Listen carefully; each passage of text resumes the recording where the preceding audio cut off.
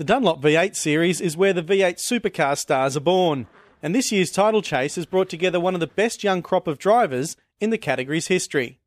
Nick Percat knows about success, having shared a Bathurst 1000 victory with Garth Tander in 2011.